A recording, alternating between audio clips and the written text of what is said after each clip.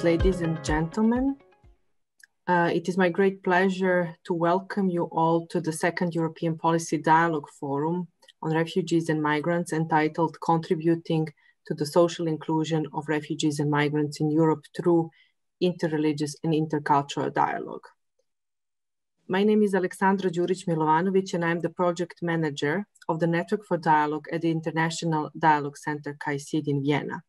And I will be the MC during the 2 days of the forum. Please note that this opening plenary is recorded and also live streamed on the YouTube channel. The European Policy Dialogue Forum was initiated by KAICIID and Network for Dialogue in 2019, when we have gathered in Athens, Greece, and discussed current challenges of refugees and migrants in Europe. What can we do?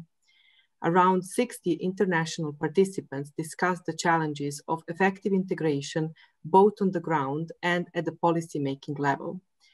Let us all remind ourselves on that first encounter with the short 2-minute video from the last year. 70 million people are displaced worldwide as a result of persecution, conflict, or violence. In 2019, more than 500,000 asylum applications were submitted in Europe. When arriving in Europe, refugees face many challenges in their social inclusion process. Although there are policies to support newcomers, they can be slow to adapt to evolving circumstances. This is why the European Policy Dialogue Forum on Refugees and Migrants is important, because it builds dialogue without walls. It brings together policymakers, religious leaders, academics, and civil society, such as KAICIID's Network for Dialogue members, to find new and better ways to foster the social inclusion of refugees and migrants. The Network for Dialogue brings together local faith and dialogue actors from a range of European countries to empower interreligious and intercultural action for refugee and migrant inclusion. The Policy Forum can enable a very unique voice to be promoted and mobilized from faith communities to policymakers, which can help policymakers to think slightly different around approaches to integration of refugees. The forum provides interactive exchanges where success stories and experiences are translated into further action, strengthening thus the social inclusion of refugees and migrants through dialogue. And I think the format is also really great, the way that it's been done, like this real emphasis on dialogue and conversation. So there's very few talking heads. It's really about bringing people together to develop solutions. If you're working in Europe on the social inclusion of refugees and migrants and support them through dialogue, visit us at KAICIID.org/refugees and contact us at networkfordialogue@KAICIID.org.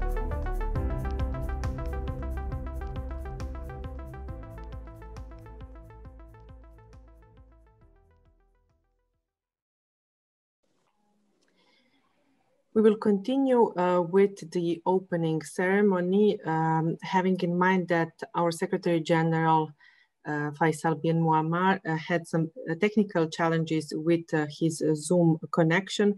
We will wait until he connects, but continue with the program as following. Having in mind that in the second half of 2020, Germany has the EU presidency, we wanted to organize Policy Dialogue Forum in Bonn, Germany, with the support of the German Foreign Ministry and the European Commission representation in Germany. Due to COVID-19, a physical meeting in Bonn was made impossible, but we still appreciate the support of the German Foreign Ministry and the European Commission representation in Germany behind the scenes. As a keynote speaker of the second European Policy Dialogue Forum, it is my great honor to introduce His Excellency Stefan Mayer, Parliamentary State Secretary of the German Federal Ministry of the Interior, Building and Community, and member of the German Parliament. The title of his intervention is Encourage and Promote the German Way to Integration. Your Excellency, the floor is yours. Thank you very much, Excellencies, Eminences, ladies and gentlemen, dear Mr. Boyan, dear Mr. General Secretary bin Muammar, dear Mr. Hofmeister, dear Mr. Imam Yahya, dear Mr. De Bruver.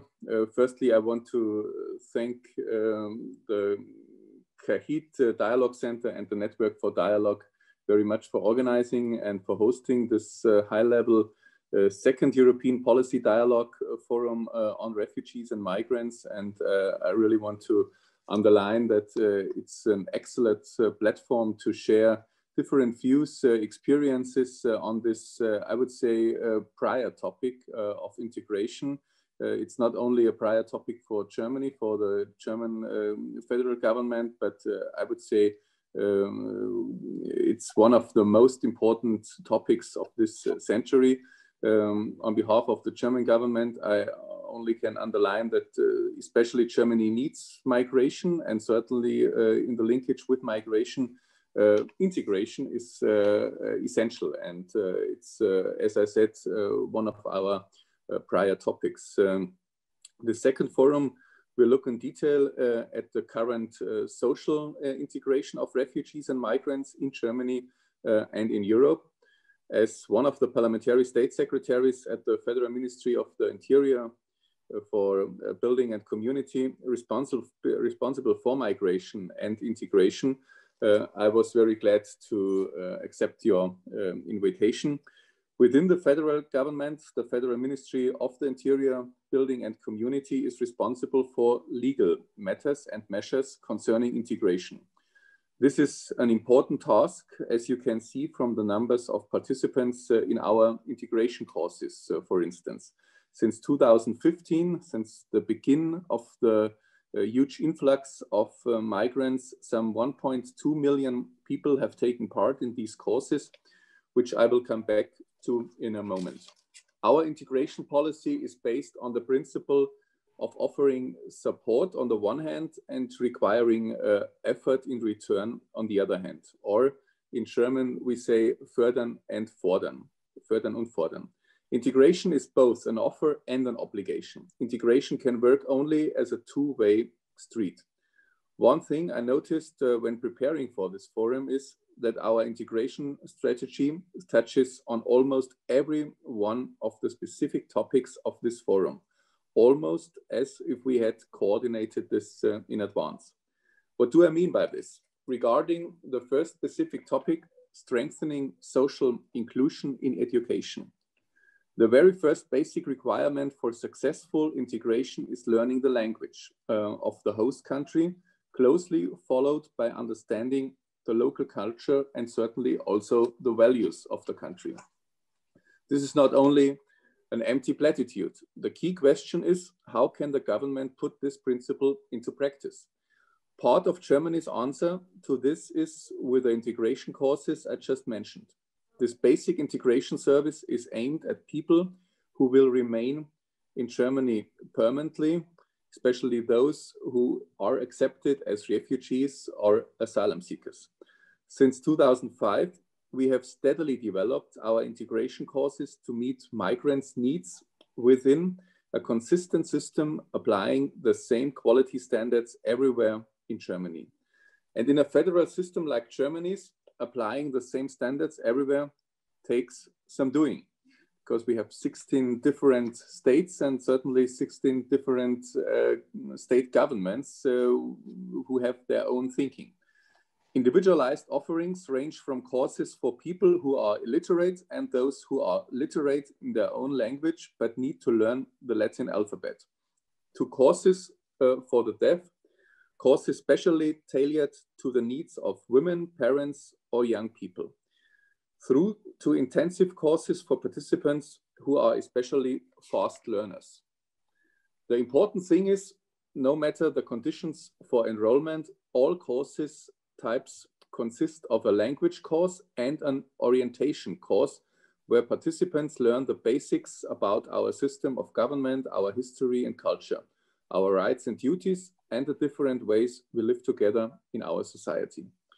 In Germany, the teaching of language and values goes hand in hand from the start. Now, one may ask, can integration be taught in the classroom? The unequivocal answer from a lawyer is, it depends. Or more precisely, the classroom alone is not enough. Theory learned in the classroom needs to be applied in practice, certainly. A language and a culture can only be learned through use in daily life, in interaction with members of the host society. This is why our language learning strategy includes both formal and informal elements from the start. Since 2019, one of these informal elements has been a very special tandem language learning project. The organization Start with a Friend matches integration courses, participants with members of clubs and other socially engaged organizations to learn German in an informal setting. At the same time, this project results in the best kind of integration by getting migrants independently engaged in their local communities in their new country. This project leads us to the next specific topic of this second forum, building trust in local communities. Here, it is fitting to quote a sentence often heard in Germany: integration takes place at the local level. Another empty platitude? You might think so, but this sentence means more. It represents an important insight gained from many years of integration policy. True integration takes place where migrants live their lives, not in remote government capitals, unless one happens to live there, of course. What integration actually means is becoming part of our local community. But how can we, far away in Berlin or in any other distant capital, reinforce that progress at local level? It's obvious that migrant organizations, volunteers, and other active in civil society and charitable organizations are at the heart of successful integration and are a bridge to the true participation by every individual. We must back them up and support their work wherever possible. One model project that the Federal Ministry of the Interior launched in 2015 is the Houses of Resources. Dear ladies and gentlemen, the idea behind this project is helping others to help themselves. With a minimum of bureaucracy, we provide a variety of infrastructure to help small, often very new and innovative initiatives that develop out of local activities and therefore know best what the local needs are. An evaluation has confirmed that the Houses of Resources is a success. We are expanding this project and will also increase its presence in rural areas going forward. Further, migrant organizations play a vital role in the integration process, and the Federal Ministry of the Interior has recognized that. Since 2013, it has funded the structural development of migrant organizations. In 2019, this funding was reorganized in a program of structural funding for migrant organizations at the federal level. The aim is to provide permanent long-term funding which can be accessed through a clearly structured program. Dear ladies and gentlemen, this overview of the German system of integration would not be complete without mentioning what we like to call the most important triviality in the world, sport. 31 years ago, it marked a major anniversary, was last year, the federal program Sport for All, Sport with Ethnic German Resettlers, was launched in 4 federal states for ethnic Germans from Eastern Europe who had relocated to Germany. Since then, the program has been steadily expanded to more areas to include additional groups. In 1991, it was expanded to include all the federal states. In 2001, its name was changed to Integration Through Sport, and the program was opened to additional groups of migrants, for instance, to refugees. Since 2015, all asylum seekers and foreigners whose deportation has been suspended have also been able to participate, no matter where they are from or what their changes of residing permanently in Germany are. And for instance, in this year, we fund this program, Integration Through Sports, by 11.4 million euros. The idea is timeless and always relevant, using sport as a bridge across linguistic and cultural differences to actively engage new arrivals in Germany and include them at the local level. Because what could be more typically German than a sports club? Well, okay, maybe a voluntary fire service.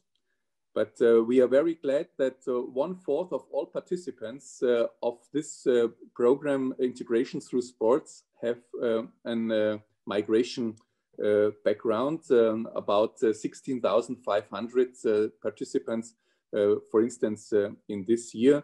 So more than 60,000 participants are included in this program in this year in total. In any case, all these examples show that key projects to promote language learning, projects to serve the broader community, and structural projects have the desirable side effect of making typically German institutions like sport clubs more welcoming to people new to Germany and helping to overcome prejudice. Or to use the language of the third specific topic, helping to reshape narratives on migration. In other words, and this is a good thought to conclude with, if migrants learn our language, become familiar with our culture, and are involved at the local level, their integration will be successful, and it will be much easier to overcome prejudice and fears and to join forces to remove the fuel for populist attacks on migrants. And mentioning this, certainly I want to underline that all our thoughts and all our prayers are with the dead persons who were shot last evening in Vienna. It was horrible to see the pictures, and certainly we are really touched very intensively and shaken by this horrible attack, which obviously has a Islamist jihadist background. And as I said, all our thoughts and all our prayers are with the dead persons, with their relatives, and certainly especially with those about 15 persons who are injured, and some of them very heavily injured. And certainly we wish them all the best to recover fully and quickly. And certainly this horrible attack shows how important it is that we stand together everywhere in Europe. And certainly I can underline and stress out on behalf of the German federal government that we will support any of our neighbors in any way it is needed. And so we wish all the best now, especially to all of those of you who are in Vienna, and to the Austrian society and the Austrian people. Thank you very much for your attendance. Thank you very much, Your Excellency, for these important words and for also delivering keynote remarks, introducing some of the most relevant issues of integration, which we are planning also to discuss over the next 2 days. The German model is clearly an interesting one that other countries in Europe can learn from.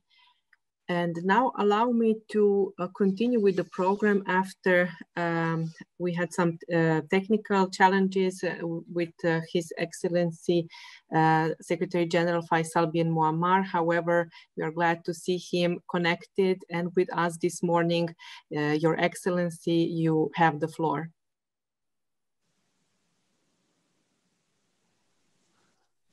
Eminences, Excellencies, ladies and gentlemen, dear friends, I deeply apologize about not connected with you. I stayed all night last night following the horrible news, and for me, as maybe in my one of this late age, I am not expert in technology. I had to have someone help me. So he came late, unfortunately. I speak this morning with a heavy heart. KAICIID host city Vienna came under attack last night, with gunmen running through the streets, firing indiscriminately at people enjoying a final evening of enjoyment and social interaction before this great city goes into a curfew and lockdown due to COVID-19. We at KAICIID grieve for the dead We offer our deepest sympathies to the families and loved ones of those affected by this horrible act. We are numb with horror that violence of this kind has found its way to this city of peace, this city of culture and beauty, this city which for centuries has been a beacon of civility, openness, and compromise. I witnessed that in the last 10 years. I've been living there, and I feel it's the most secure city in the world. Unfortunately, this is now happening. We pledged our support to the national and civic authorities. We stand with Vienna. We stand with Austria. Those who are responsible for this attack want to achieve chaos, to disrupt the normal pattern of our lives. The best way to defeat them is to carry on as a normal and to work all the harder for their unity and common purpose, and to live without fear. We should live without fear. That's very, very important. And which we should call them also criminals wherever they are, because they are criminals, and we should not be associated with any religion. They are criminal and terrorists. With this in mind, I will now return to my speech as we listen to our keynote speaker, and we were happy that we start with our keynote speaker. It is really better than my opening, I'm sure. Eminences, Excellencies, ladies and gentlemen, dear friends, I am pleased to welcome you all to the second European Policy Dialogue Forum on Refugees and Migrants. I hope you are all staying safe and healthy. First of all, I would like to take this opportunity to thank the Foreign Office of the Federal Republic of Germany, as well as the European Commission's representation in Germany for their support in organizing and hosting this event. Almost exactly 1 year ago, we met for the first European Policy Dialogue Forum in Athens. We traveled to the Greek capital on full airplanes, trains, and buses. We shook hands, greeted old and new friends, not a mask in sight, and social distancing had never been heard of. What a different reality comforting us today. COVID-19 shown us that our societies are more vulnerable than we thought, that our economies and our progress are less secure than we thought, that our communities are more fragile than we thought. But most of all, it has shown us that disasters affects each of us differently, and that the most vulnerable among us often bear the brunt of it. People seeking refugees, those forcibly displaced and stateless, and migrants are among the most vulnerable people in our communities. The number of forced migrants worldwide is at a historic highs and is growing. At the end of 2019, an estimated 79.5 million people were refugees and internally displaced persons. The global COVID-19 pandemic and associated emergency further strains both refugees and their host communities. The consequences of inaction are serious and will be far-reaching. For refugees and migrants in Europe, COVID-19 is a health crisis, a socio-economic crisis, and a protection crisis at the same time. 5.5 million people in European Union have already lost their jobs as a result of COVID-19. For refugees and migrants population, who often have less stable and formal employment, the impact is doubtless greater and also underdocumented. Forced migration settings tend to be overcrowded, making social distancing difficult. A greater level of poverty associated with the refugees and migrant communities make access to public health services more difficult. Over half of refugees and internally displaced persons are children. The COVID-19 crisis accelerated the effect on children, notably with the heightened risk of violence and disrupted education.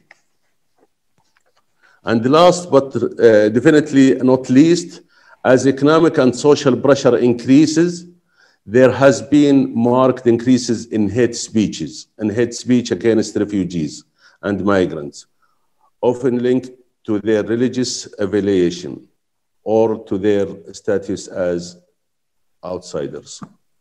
At the same time, globally, the number of refugees has reached a historical level and is climbing. Conflicts have become protected and fewer refugees are able to return home. Border closure due to COVID-19 have made accessing protections by refugees harder. This is really a fact now. It's happening everywhere in the world. The pandemic has worsened existing problems and created new ones. We need sustained partnership between religiously motivated organizations, policy makers, and those working in refugee hosting communities. The idea behind this second European policy dialogue forum on refugees and migrants is precisely to promote cooperation across the sectors, across all sectors. Because only if we join forces and join hands, we will be able to live up to our responsibilities. We know and have seen firsthand the contribution of religious organizations to refugee integration and relief. Religious leaders and their communities serve as a source of moral and ethical guidance and have often been at the forefront of calling for acceptance and welcome of the other, both by governments and by citizens. Religious organizations are directly involved in providing basic services to refugee communities, ranging from food distribution to education services, to trauma care and spiritual support. Faith-based organizations have long been involved in refugee integration efforts.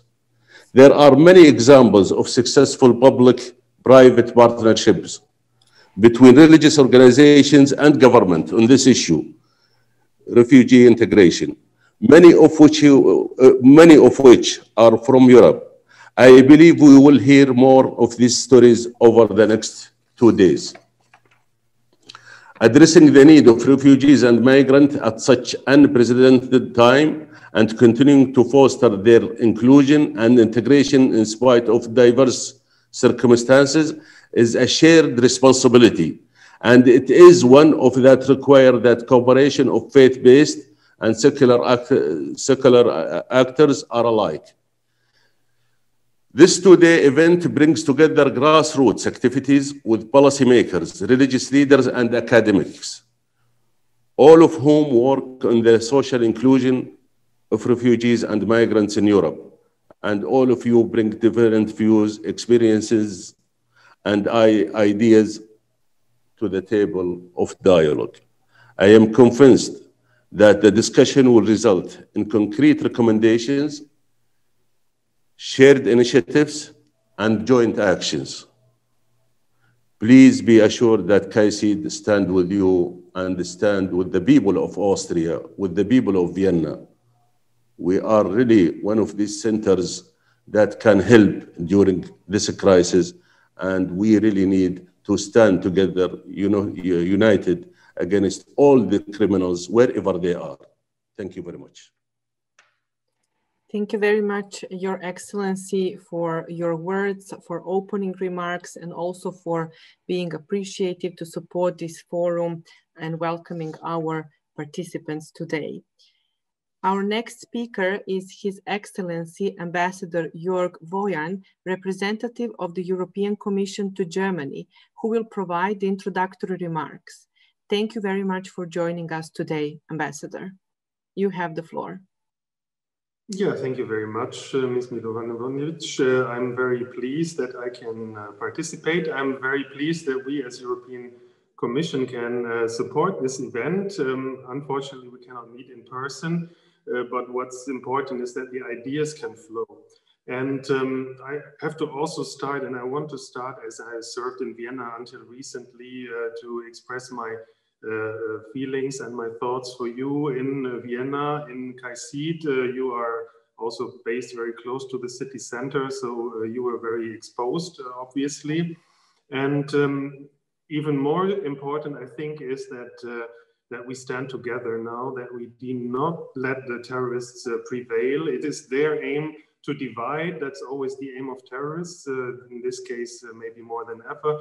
They want to pitch people against each other. They want to do the exact opposite of what you are trying at KAICIID, and we are also trying as policymakers to bring people together, to keep societies together.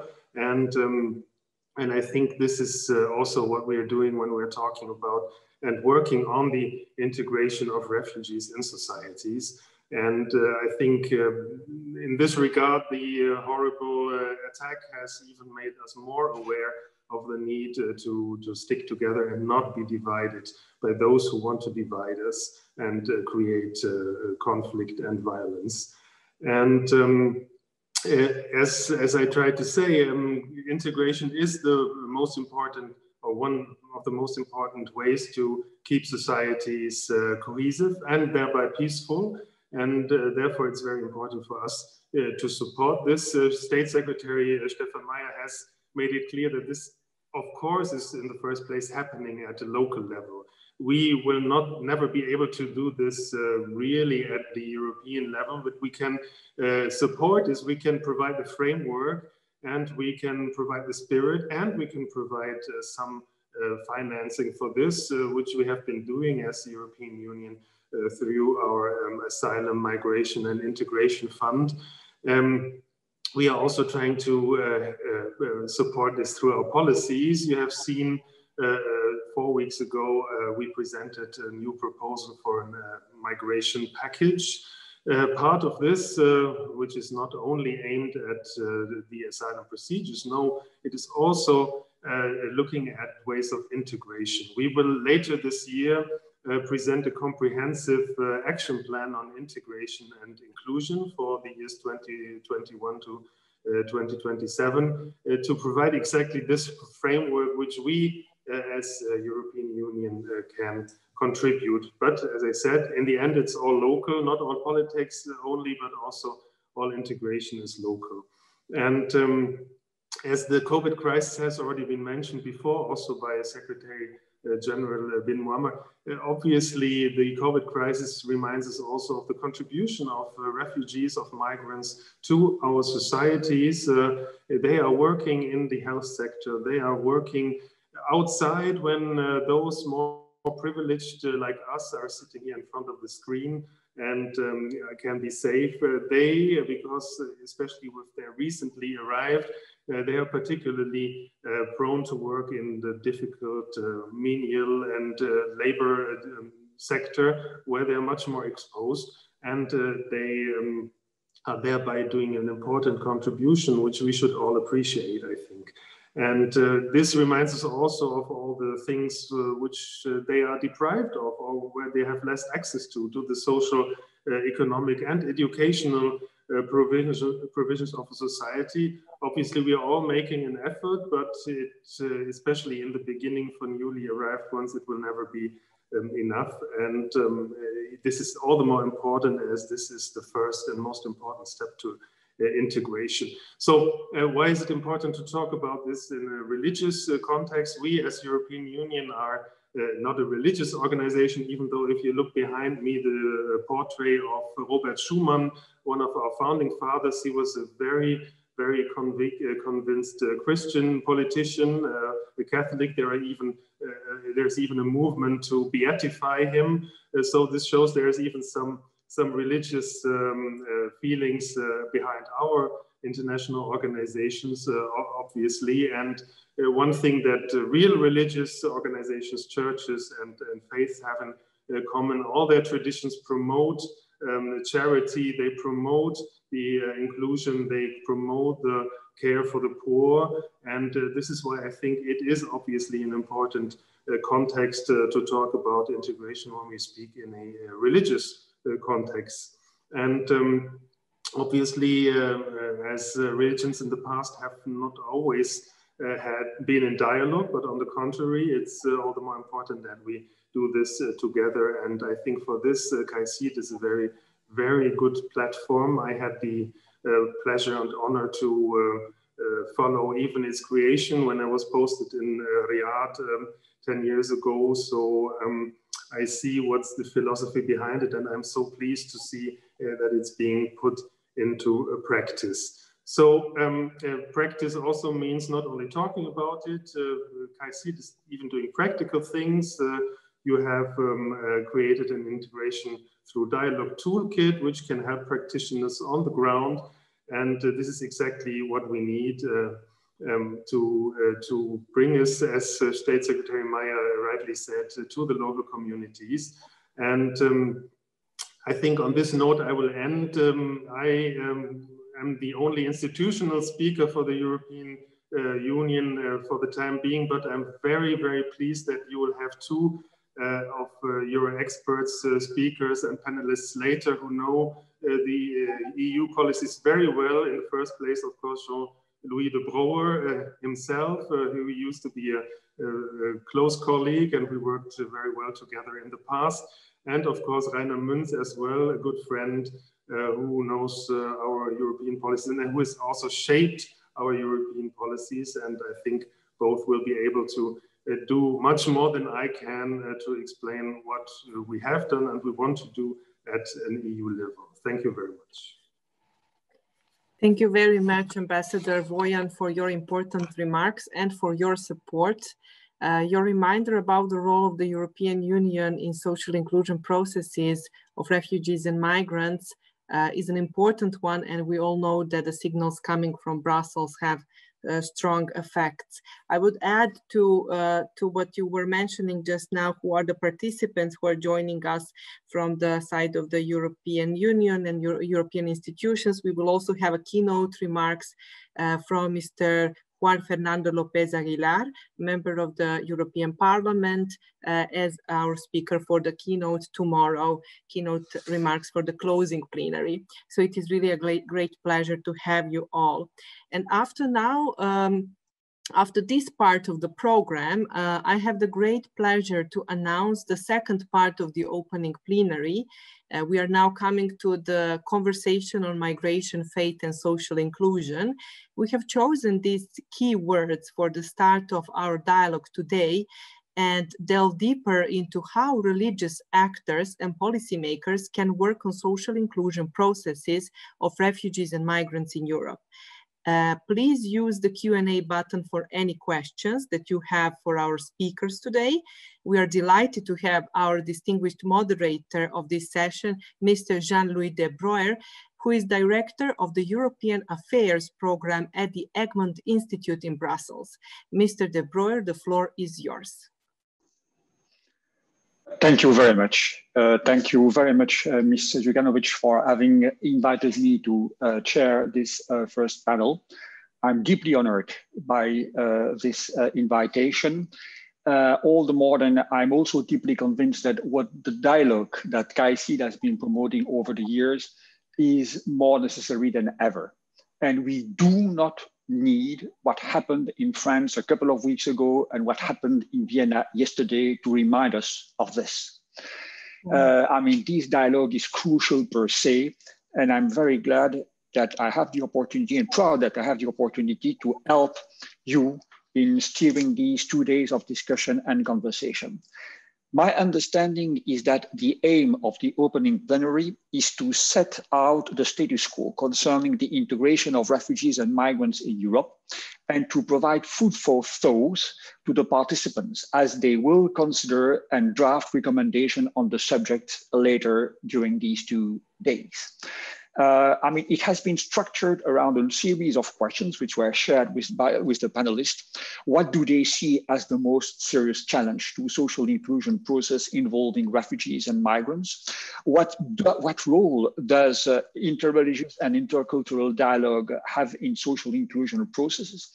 What kind of interaction do they see between policymakers and religious leader or faith-based organization? And what should be done differently? If you allow me, I would follow up briefly on what my friend Jörg Wohan said about the ongoing debate at EU level, because it will help us to better understand how to shape the scope of this conversation. Indeed, you refer to inclusion of migrants and refugees, and we have to understand clearly what is going to be meant by that. When you look at the Lisbon Treaty, which is the existing legal framework for the Union, there is indeed a legal basis for action in the area of integration. It refers to integration of legally residing third country nationals. That means that, the scope of the EU integration policy suffers from a double limitation. It is not including the situation of people in an irregular situation, undocumented migrant, and it is limited to third country nationals, i.e. people falling in, second generation or third generation migrants, people with a migrant background are not included in the scope of these policies, which explains why the EU has been struggling for a long time with the right balance to be found between, on one hand, integration policies, part of the migration management agenda, and inclusion policies, part of the social agenda. We published with a few colleagues last year, about 1 year ago, a book celebrating the 20th anniversary of one of the major documents shaping the EU migration agenda, which is the so-called temporary program. One chapter of this book was dedicated to integration policies, and a few findings are still very relevant today. Authors noted that integration can have multiple meanings and that it can be legitimate to focus on structured elements which promote a feeling of togetherness. But at the same time, that such a sense of togetherness cannot be prescribed by legislation, since it should develop from within societies with support of state policies. And I think that really the presentation by State Secretary Meyer in the opening session of this morning was an illustration of what this means. This shift is happily reflected in the document that Jörg referred to a while ago, that's to say the new Pact on Migration and Asylum, which was presented by the Commission at the end of September. It says very few things with regard to integration. It's still to come. But what it says is very interesting. It says that, first of all, the integration section appears under the title Supporting Integration for More Inclusive Societies. It acknowledges, this document acknowledges that too many migrants and households with migrant backgrounds still face challenges. It stresses that integration of migrants and their family is a key part of a broader EU agenda to promote social inclusion. And last but not least, it announced that the forthcoming action plan on integration, the one covering the 2021-2024 period, will recognize that people with a migrant background, i.e. foreign-born and second-generation migrants, often face similar challenges to third country nationals. We have to bear that in mind when we are going to develop further recommendation today, and not to draw a too strict line between, refugees and migrants, mostly newly arrived refugees and migrants, and those who has been settling for sometimes in our societies and who still face some form of what you could call discrimination. This is being said, there is a lot of common ground between the two policy strands. And I would really recommend those participating in these 2 days, if they have not done yet, but I'm sure that many of them have done it yet already, to reread the common basic principles on integration that were adopted by the heads of states and government as soon as 2004 in the EU. I mean, these principles are still valid today. They have been constantly reaffirmed. And let me just quote the first one of them, which I found literally in the introductory statement of the State Secretary Meyer. Integration is a dynamic two-way process of mutual accommodation by all migrants and residents of member states. So this as a way of introduction. As a moderator, I am also, timekeeper for the session, which will start now. We are running late, but for all good reasons, because we are very stimulating introductory speeches. But I will really ask, panelists to limit themselves to the 3-4 minutes that were allocated for their initial comments. I will help them in gaining time by sparing a presentation of all of them. Bios have been distributed to all participants to these 2 days dialogue, and I don't need to repeat what you can find in them. In agreement with the panelists, we have agreed that we would structure the intervention that way. First of all, we're going to hear the voice of the people at stake. We are very happy to have with us Shaza Al-Hawi, who has been engaged in many refugees protection movement and organization, including on the ground. I've seen that you've been active within HCR Syria, and who will, I understand, report us how refugees and migrants themselves see the challenge we are going to be looking at during these 2 days. Then we're going to have the spokesperson of faith-based organization, the 3 main, I would say, faith communities, respectively the Jewish community, the Muslim, the Islamic community, and the Christian community. And we'll end up with, indeed, the voice of the expert, Heinrich Munz, who has been, the top advisor on migration issue, amongst others, of former President Juncker in the previous European Commission.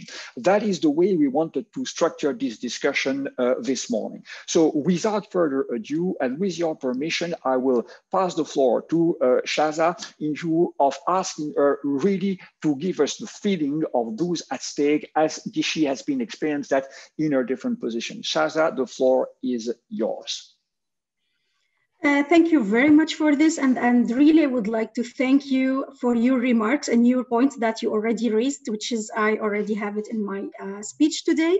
Thanks for the invitation, and my sincere condolences for all the victims of the innocent souls that went because of this terrorist attack in all over the world. Even in Kabul, we hear that there is also a lot of souls went because of the terrorist as well.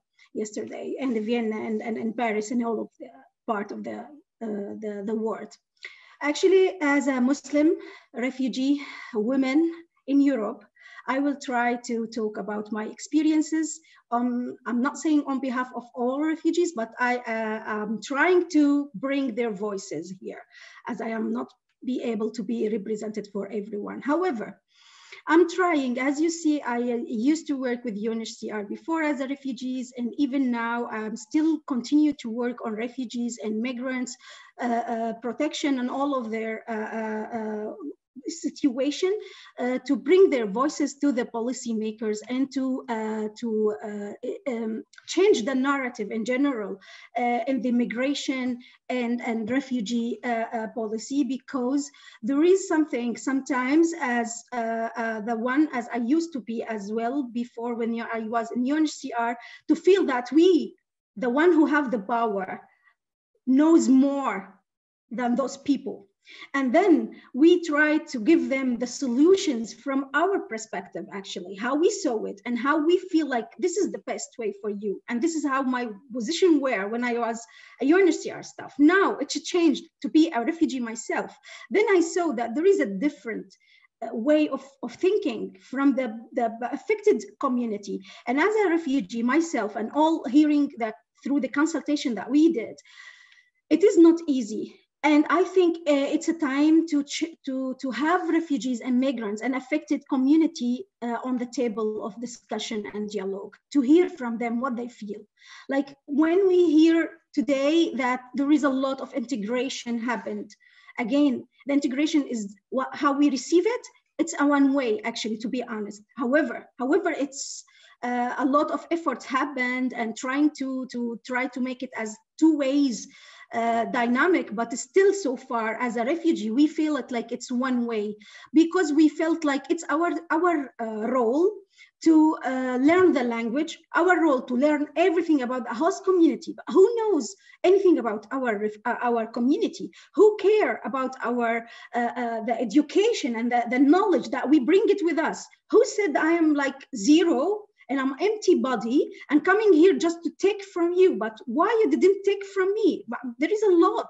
I have a lot. I think here is the point that we need to share this as I am a human. I'm not like as a bigger or someone like a vulnerable who just like need your hand to support. We need it for sure.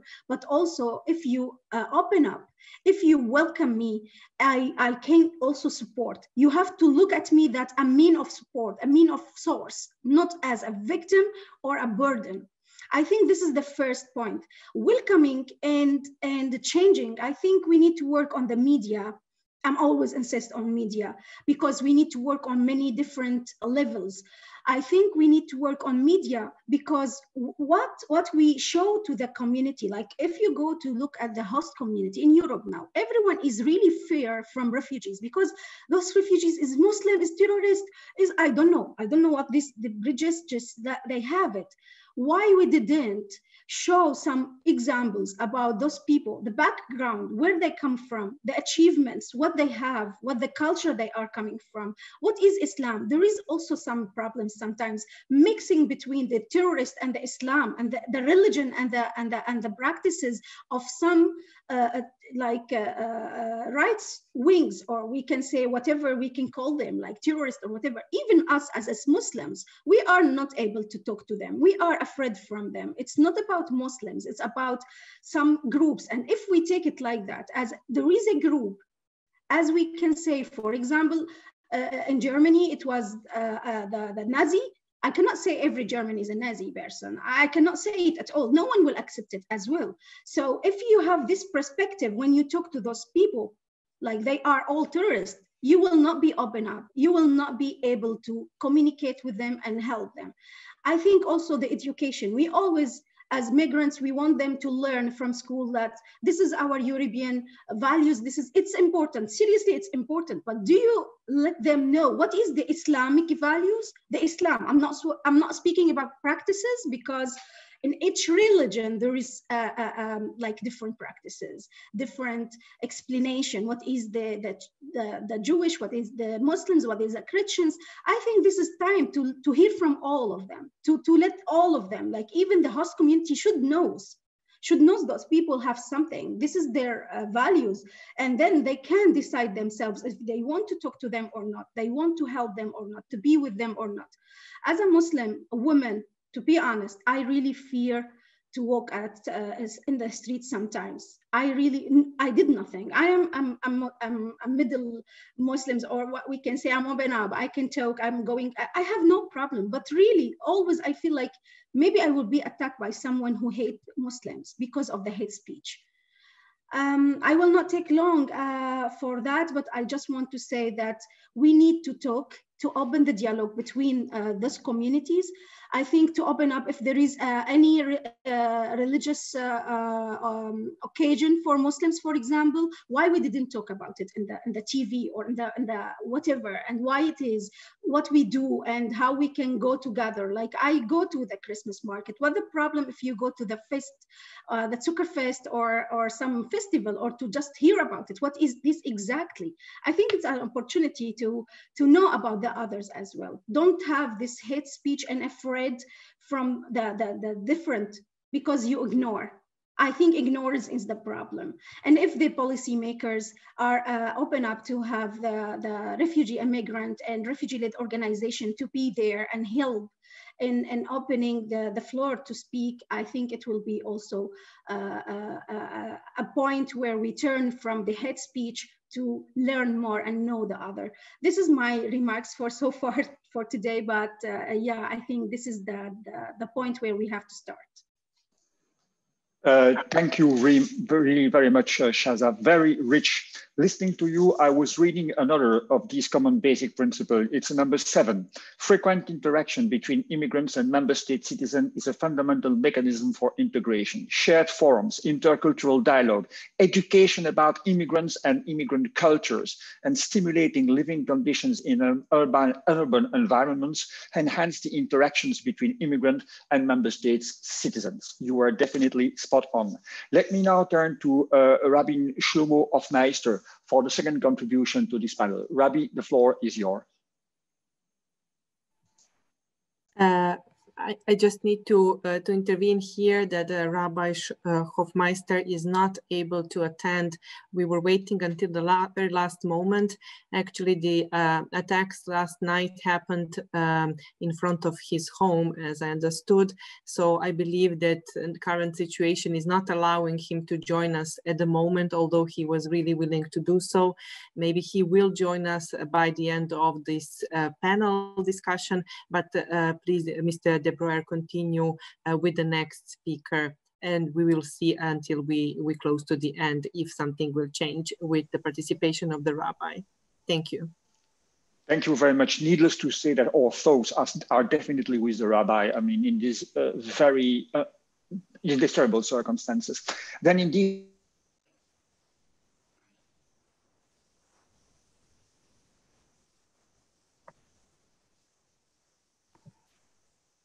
Mr. De Breuer, can you hear us? We lost you for a second. Yes, indeed. Okay. I mean, the connection was broken, but I'm back. Sorry for that. I don't know what happened. It's okay. Thank you. So yes, Imam Paravicini, the floor is yours. Yes, thank you very much. Bismillahirrahmanirrahim, and a very good morning to everybody, and my thanks to KAICIID for such a generous invitation. I'm very glad to be part of this, and I'm glad also to express, if I may say, my condolences and greetings to all Austrian and Vienna citizens, believers, institutions. I was corresponding yesterday evening with Rabbi Shlomo, who is a friend and a brother. We shared together the Muslim Jewish Leaders Council in Europe, and he has told me that fortunately there's no harm on his family, on his house. He's just in front of the synagogue, and the synagogue was not attacked, although they were shocked by such a violence. Having said this, I'll go to my points in these minutes.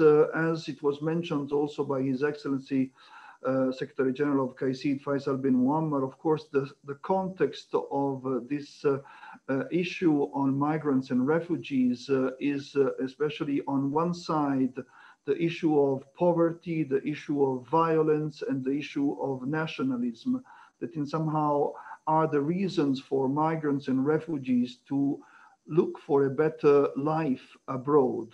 But on the other side, if I think that the issue of our conference is also to avoid that from these three causes, poverty, violence, and nationalism, we should not have, as a consequence in the West or in Europe, ghettos, any kind of violence and exclusivism. So this is where I think the key points of our panel is how faith-based organizations and how faith can help a better social inclusion.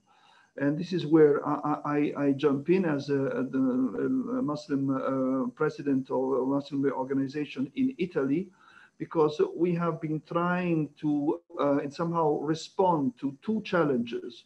On one side, not to leave alone secular organizations or faith-based organizations deal with migrants and refugees on key issues at the beginning of their arrival in Europe, which means that also interfaith cooperation can be a key example as a recommendation to try to already since the beginning give the evidence of pluralism and brotherhood in a variety of religious denominations and identities, trying to help migrants and refugees at every level of their needs since their arrival in Europe.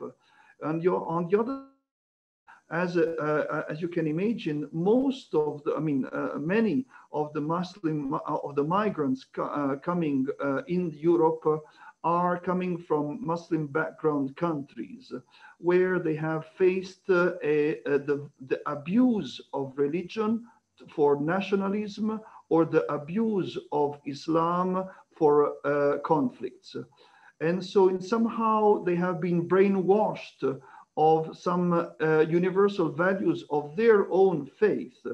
So having been welcomed by secular organizations or by Christian Catholic or Christian Protestant or Christian Orthodox organizations in Europe, they might lack to understand how can they live as Muslims in the West. And this is where, as Muslim organizations working in Europe, we have to provide our own specific role in helping practical issues that can be, of course, not only the question of prayer, preaching, fasting, diets, marriage, burial, healthcare, but also education for social inclusion and religious pluralism, interreligious dialogue, and interreligious cooperation, because these are the main values in Europe.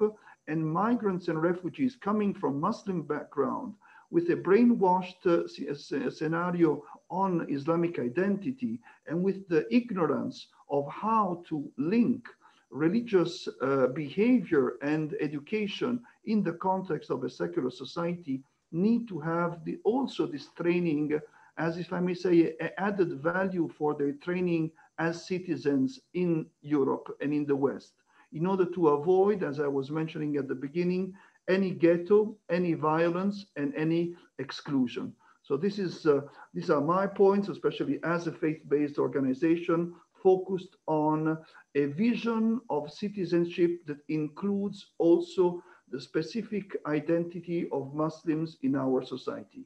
Thank you very much. Thank you very much, Imam, for this quite insightful contribution, showing how difficult it is or it can be for the migrant themselves to create a bridge between their community of origin and where they land at the end of their sometimes very dangerous journey. Now let me turn to Shannon Frohman. Shannon, the floor is yours. Thank you so much. I'd also like to express our condolences on behalf of our president, Monsignor Michael Landau, who is the new president of KAICIID Europa, and he's based in Vienna. He sent the words on Twitter this morning as a reminder, also as a theme for our messages today, that love is stronger than hate. And I think that could be a main theme for our discussion. I'd also like to thank the organizers for enabling KAICIID to be the Christian speaker in the panel today. It's quite an honor, especially when there's so many experts in this field. But KAICIID does see itself as an arm of the church, and we have been working in the area of migration, starting from the drivers that force migration to the long-term integration of people. So we have certainly a lot of experiences on this topic. It's interesting with the first question about the most serious challenges we see to social inclusion for refugees and migrants in Europe today, because I was just answering this question on October 21st in response to the European Commission consultation on integration and inclusion, which was mentioned earlier. And in this consultation, and also based on our project, which incorporated a European European research in 11 member organizations of Caritas, as well as a European report, where we identified actually 3 main challenges. The first being the high extent of discrimination against migrants and refugees, xenophobia and racism, which is then, of course, reducing and limiting trust. This was already mentioned before. And the focus, of course, of the burden of responsibility for integration is often put on the migrant or refugee, him or herself, as was already mentioned. But it's also the question of how perfect does one have to be to finally be accepted as a full participant of society. The second challenge is the socioeconomic challenges. We've already mentioned the limited access to essential resources such as housing, education, quality health, social services, and also social protection. But what we continue to see is the prevalence of migrants and refugees among high poverty statistics and suffering from these major socioeconomic challenges as a result of potentially links to discrimination and not full access in society. And the third challenge is the negative portrayal of migrants in the media.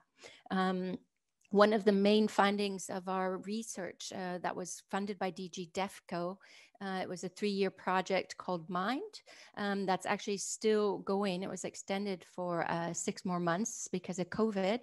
But the aim of this project was to raise awareness on the relation between universal sustainable development and migration and the EU's contribution to development cooperation. And we thought that by raising more awareness about the drivers that force people to move would contribute to reducing the negative rhetoric in society about migrants. But unfortunately, as was also already mentioned, the presence of nationalism, the pitting of people against each other, for whole population groups actually, and these sorts of developments are being manipulated by the media and spread with even less control now because of social media and the use of internet, with people hiding behind autonomous identities without necessarily having to define themselves. And so this spread of hate on the media, via the media and social media, is rampant. So these 3 challenges is what we've identified to be major challenges. And we think that, of course, much needs to be done in terms of intercultural, interreligious dialogue.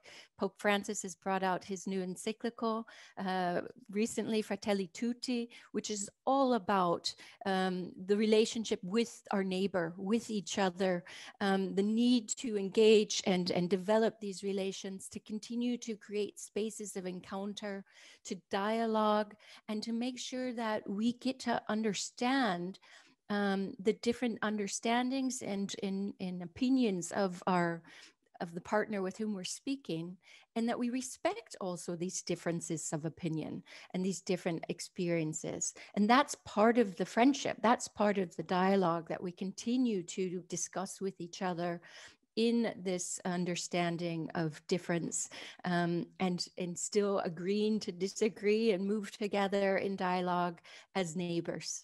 So I'll stop there to respect the time. Thank you.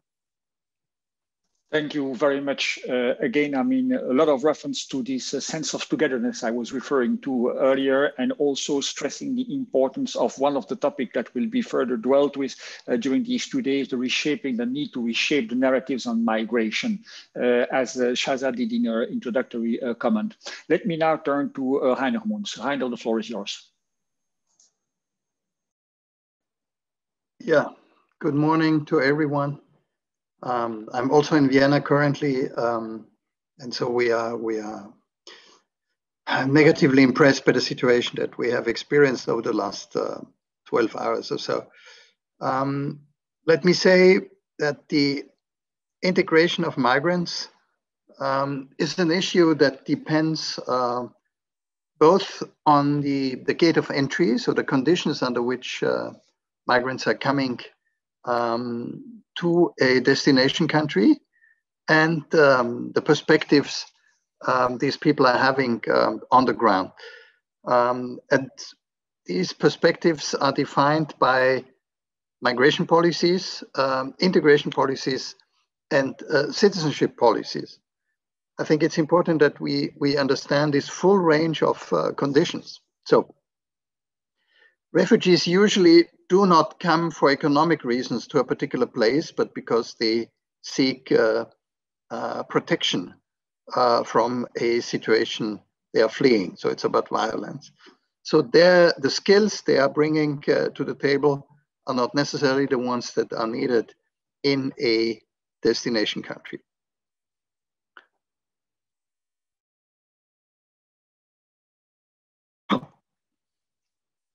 Sorry.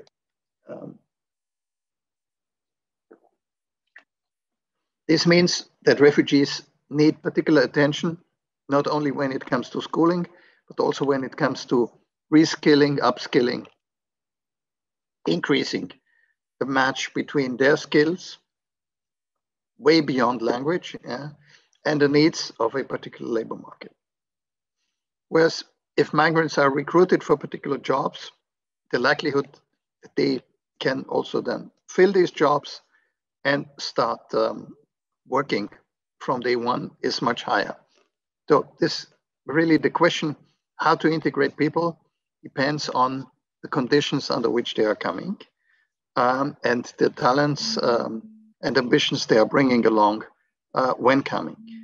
At the same time, the question is what kind of perspectives are receiving countries offering? Under certain conditions, so for example, if you are recruited by one of the Gulf states, the perspective from the onset is clear that most of the migrants coming to a country like the United Arab Emirates, for example, will not stay for good, but they are recruited for a limited period of time, and the stay is linked to a particular economic task or job. Under these conditions, the incentives to integrate are much smaller because you know that you will have to go back someday. Whereas if the perspective is that you stay for good, I think it's important then to understand that you have to integrate because this will be in your new home and you will spend the rest of your life there. So I think the question of integration or the incentives to integrate also depends on which conditions are offered and to what extent migrants have a perspective to stay on. Not all migrants stay for the rest of their lives in the receiving countries. Some people move on, others go back. Many refugees, at least in the beginning, hope that they will go back to their home country, although statistics show that the return of refugees has become less likely. The rate of return has been declining over the last 15 or 20 years. Now, the question of faith that comes into play and is one of the issues that we are discussing this morning and today also has to do with the fact, what is the experience I'm bringing along and what is the experience that I'm having in a destination country? So if you come from a country where you have experienced faith-based and religious homogeneity and you migrate to a country where the majority of people have a different faith, then maybe for the first time in your life, you are not only experiencing becoming a minority yourself, but also you're experiencing diversity. This is the experience that some of the migrants are having when coming from one country that is more homogeneous to a country where they find themselves in a minority situation when it comes to faith. At the same time, countries that had a more homogeneous population in the past, with immigration are confronted with diversity as well. And I think there it really depends upon what kind of learning processes we can start. And interfaith dialogue and faith-based dialogue is one of these learning possibilities to help both migrants but also receiving societies and communities at large to develop a different perspective. And I'm very much looking forward to the discussion that we're going to have today. Thank you very much. Over to you, Jean. Thank you very much, Heiner. And by the way, thank you very much to all our 5 panelists, because while sticking strictly to those very narrow time limits that were imposed on you, you managed to, all of you, pass very, very, very insightful message. Before turning to the audience and asking the back-end facilitator whether there are questions in the chat, I would also inquire whether Rabbi Hofmeister is about to join us, or if we have to leave him a slot or not during the I would say 10 minutes which remain available. I'm turning to you, Dr. Alexandra George. As far as I was informed, I think he won't be able to join us this time, so we should continue with the program as planned, and hopefully next time we will have the chance to include him in the program and to have him. So, Mr. De Breuer, you can continue with the program as planned. Okay, thank you very much. May I ask whether there are questions from the audience? I see one question addressed to Imam Pallavicini. How do you counter polarization affects anti-Semitism and racial discrimination among migrants through interreligious action? So I think that the question is how to tackle the issue of polarization and division through interreligious action and dialogue. This question is addressed to you, Imam, but I think that certainly Shannon and others panelists might have their views on the same question. Imam, the floor is yours. Well, the counter polarization as the counter narrative for discrimination or victimization is only through inter-religious cooperation and inter-institutional cooperation, which means that the true polarization that can really share a common engagement for the common good of society is through cooperation. The cooperation has to be done with new skills and with a very focused agenda, which means that we need responsibles from several religious communities that can be engaged with the knowledge of the context and of the issues and of the solutions, with as well the institutions of the local, national, and European institutions. So this is, I think, a very practical solution. It's through dialogue and cooperation as the true way of countering any kind of hate speech or polarization of radical interpretation that can be, of course, then managed specifically, but as in terms of the needs of migrants and refugees, and in terms of citizenship building and social inclusion, the practical methodological solution, according to my experience, is interinstitutional and interreligious cooperation.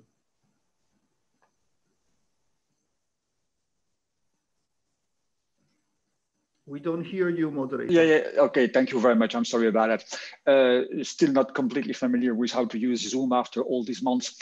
I'm strongly reminded that we are getting near to the end of this session, but let me simply turn very briefly to the other panelists about this question of how to counter polarization. Do you have views which are, yes, I see Shannon, please, the floor is yours. Yes, I think from the perspective of Caritas, we start earlier in the process.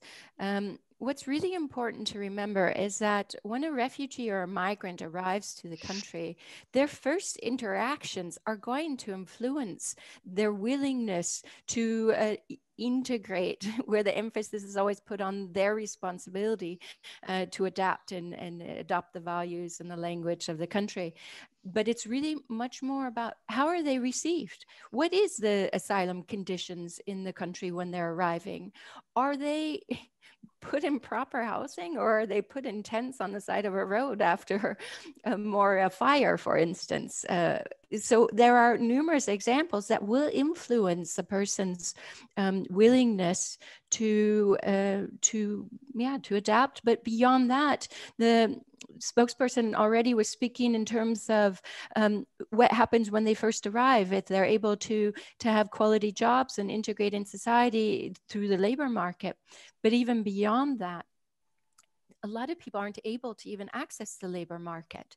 And if they are, they're getting underpaid and they are filling gaps that are hard to, that for them, they're not necessarily having their skills recognized to the full extent, and they're potentially in jobs that are below their qualifications. What is really important for us in our work, we've got several publications on it, and I can provide the hyperlinks in the chat so you can continue to see different examples and promising practices. But we believe that integration takes place not just with the migrant or refugee, him or herself, but with the community together. So it's the integration of the local community as well in the process.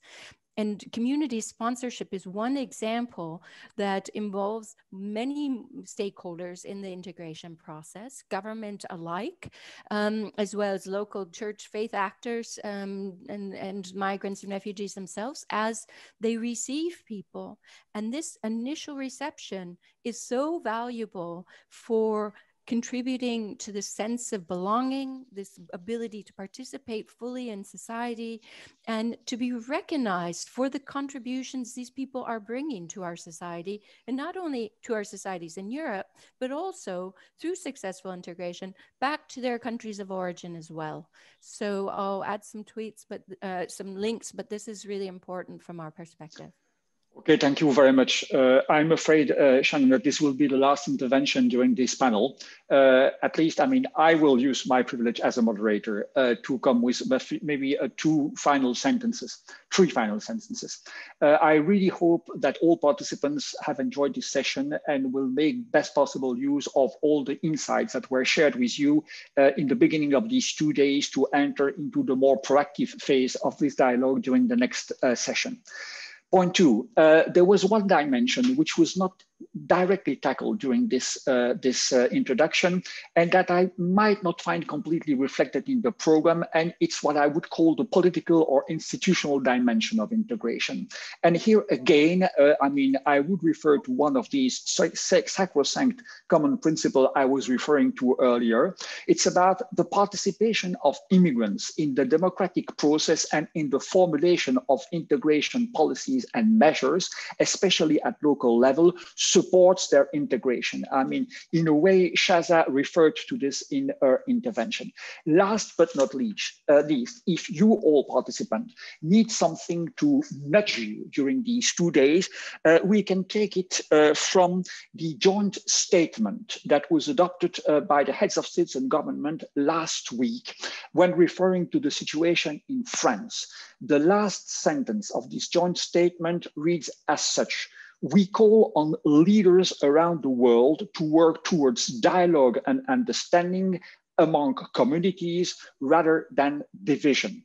And it reminds us that those who are leading this world have also bearing a major responsibility on how the whole issues that we are going to discuss during these 2 days are shaped down to the local level. Thank you very much to the organizers for having given us the occasion to share these views in the opening of these 2 days. And passing the floor back to you, I wish you the best of luck and mostly to come with very strong policy-oriented recommendations by tomorrow when you will bring this dialogue to a close. Over to you. Thank you very much, Mr. De Breuer, for your words. Thank you, thank you all participants for this engaging and truly inspiring session. We believe that it has already initiated some new ideas and inspired our participants to prepare for discussions that will take place in the following working sessions. However, before we proceed further with the program, I would kindly ask my colleague Johannes Langer, Program Manager of the People Seeking Refuge program at KAICIID, to join me in providing the framing of the forum in order to explain what is awaiting us in the next hours today and tomorrow. Johannes, please, the floor is yours. Thank you so much, Alexandra, it's appreciated. In the following, we want to share with you what is going to await you during the next 2 days. In the first place, why are we here? The Policy Dialogue Forum is envisioned as a bridge which brings together policymakers, religious leaders, civil society, and academics, but also refugees and migrants themselves. in order to create a space for dialogue, addressing some of the most relevant questions nowadays regarding the social inclusion of refugees and migrants, namely inclusive education, building trust, and countering hate speech. As Mr. De Bruer mentioned, this is certainly not all encompassing, but these are the three specific aspects that we are focusing on. We are particularly interested in how faith-based actors and religious leaders can contribute to that conversation. We are doing that in order to come up with proposing policy recommendations that shall be relevant for policymakers from the local up to the European level. We want to use these 2 days so that there is the possibility to bring forward these relevant ideas to your stakeholders and improve the current situation, as difficult as it may look at the moment. Highlight initiatives that are working well and pave a way forward.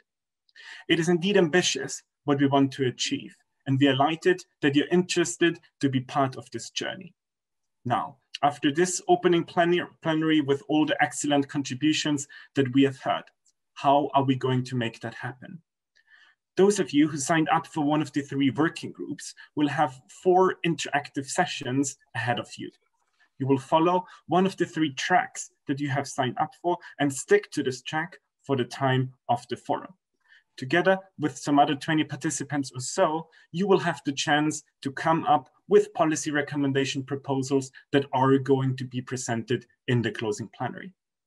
The first and second session are about the current context of the situation of social inclusion of refugees and migrants, building what we have already learned in this opening plenary, including opportunities and challenges and how to best address the status quo. The first 2 sessions that will happen today include an input speech of 5 to 7 minutes in each track that provide food for thought from important experts. Please note that rather than providing a Q&A session, the short interventions serve as a basis for further discussions and exchange among all of you in your Zoom meetings. The third and fourth session focus on generating policy recommendations and presenting the way forward. There won't be any input speeches, but rather it will be all led by you, guided and facilitated by your main facilitator and further support members from the Network for Dialogue, as well as from KAICIID, so that you can feel as comfortable as possible and use the time available. The opening and closing plenary are recorded and can be seen later on KAICIID's YouTube channel. The 4 working sessions are not recorded, with the exception of the input speeches. The rest of the sessions will follow the Chatham House rule. During all working sessions, we would kindly ask you to keep your camera on for better interactions. Alexandra, I hand back to you to address further questions. Thank you. Further question would be what we will do, led by your facilitator, Maja Nenadovic, Stefan Shashua, and Friederike Mead. There are going to be 3 tracks. Maja will be in the lead of the track 1 on inclusive education. Stephen is going to cover track 2 on building trust in local communities. And finally, Friederike will facilitate track 3 on changing the narrative of migration. As lined out in the track description that was shared with you, you can see an overview of the framing and direction we would envision for that conversation to go. We have also put forward guiding questions for you. It will really depend on you and your own input to allow for active discussions. Regarding the process, you will find 6 colleagues in your working group that are there to support you. The main facilitator is guiding through the process. The 2 co-facilitators are coming from the Network for Dialogue, will help guide you to stay on track. The back-end facilitator will help you with technical developments, and the rapporteur will take notes on the main findings of the session. Finally, there will be also a technical person for any support you would need and if you face any technical challenges.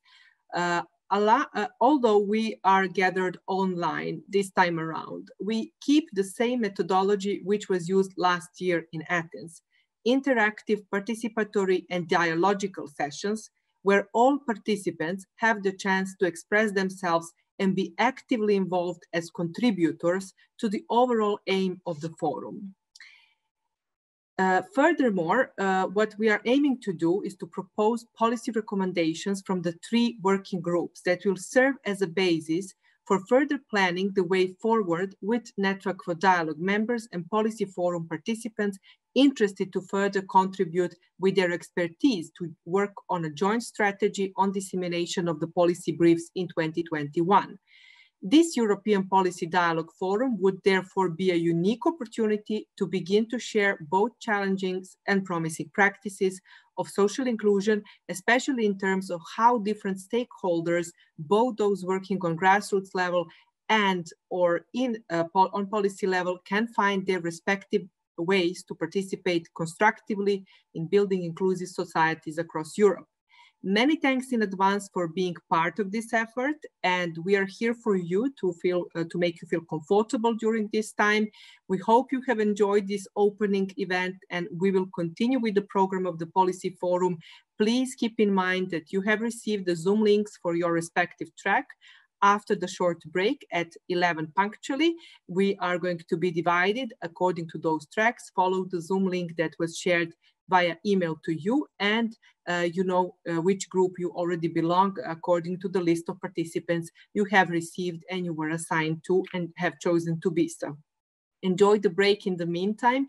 Thank you for our great speakers. Thank you for a great moderator, Mr. De Breuer. Thank you everybody for joining this opening, and see you at 11 punctually. Thank you very much.